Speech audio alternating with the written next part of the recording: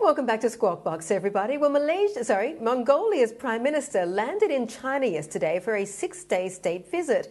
He is expected to meet with Chinese Premier Li Qiang to discuss relations, particularly enhancements to technology, railway and green development cooperation. The Prime Minister of Mongolia will also be attending the World Economic Forum, WEF, that kicks off in Tianjin today. Mongolia, meantime, is hosting an event of its own, the World Export Development Forum. Well, joining us today is Tuvdendorj Gantumur, Mongolian Deputy Minister of Economy and Development, and he joins us now. Minister, thank you very much for your time. The Mongolian economy has heavily relied on mining for its growth driver. How important and how would you rate the progress of the diversification of your economy so far? Thank you. Good morning. Thank you for having me. Currently, Mongolian economy situation is recovering post-pandemic, and economic growth reached 7.9% at the first quarter of this year. As April, goods and trade turnover increased by 51%, while trade balance recorded surplus and export volume increased from the previous year.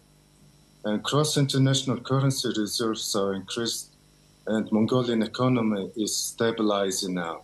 How important is China to achieving your goals?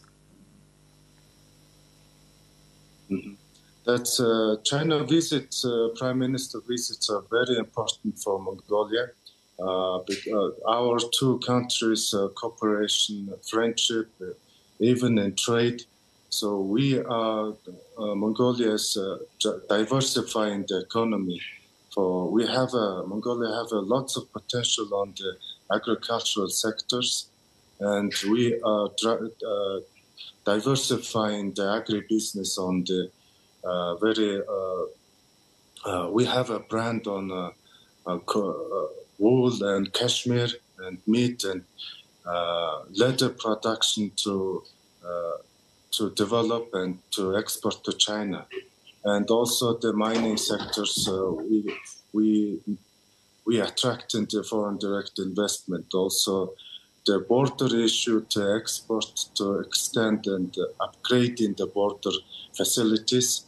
And Mongolia, last couple of years, developed the infrastructure to the border, almost over the 900 kilometers of railroad built, and also the highway built. And we are trying to open additional borders to open to export.